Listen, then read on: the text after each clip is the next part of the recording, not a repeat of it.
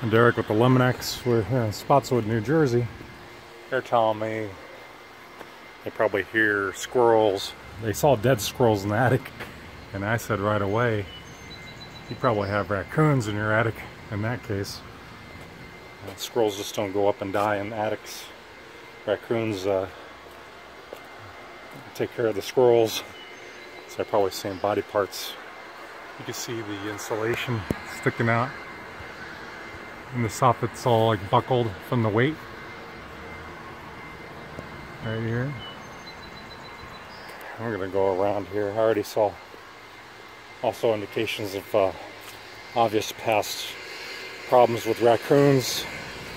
This is quite unusual. Gives me an ideas on how to prevent raccoons. But check this out. I never seen this before, where they wrap the chimney and keep the raccoons from climbing. I never seen that before, but that is quite ingenious. It's a great idea, actually. But it didn't stop. It didn't stop the raccoons from getting in and chewing into the house. You can see a hole over here. That was probably from squirrels.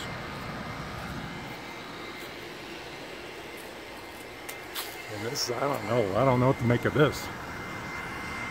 It's like a half moon. Like, I think that was raccoons chewing in there. I don't know why they had to make such a big hole. That's quite unusual. I don't even need to go in the attic. We already know something's in there. Also in the front, I didn't mention there were like a lot of nail pops, meaning the gutters weren't really attached to the fascia plate here. Could have been just water damage. Looks like water damage where there was leaking.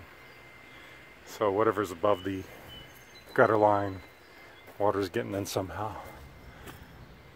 I'm not sure if that's gnawing, but that's not animals. That's animals walking around up there, and the weight of it, you know, because that's just really thin lawn board. So you can see where the gutters, where the water comes out the spout. Yeah, there's probably water damage there, where the wood got soft. And we got a whole missing gable vent, just a big open hole there. I mean, anything can get up there. So I don't really need to worry about. Have to verify that there's an actual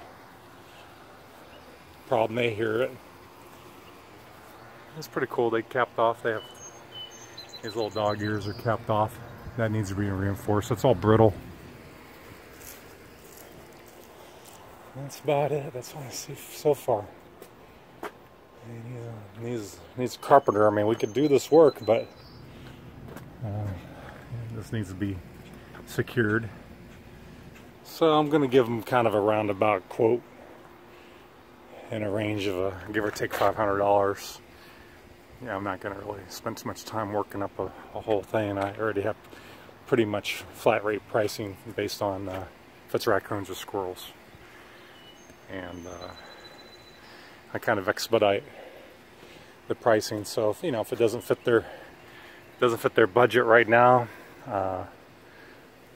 we can offer at least to do trapping, and they can call a handyman if they wanted, where our repairs come with a warranty including the animals, versus if you called a handyman and did the repair, if animals got back in any part of the house, they'd have to trap again. They'd have to pay me to trap again. But I mean, the house looks decent. It's just needs some TLC, and it was kind of left non-maintained in some critical spots, and problem got worse and worse. Contamination, I'm sure. You see all the pops on the gutters. The gutters are separating. So house has got to be buttoned up. It's a nice do-it-yourself project.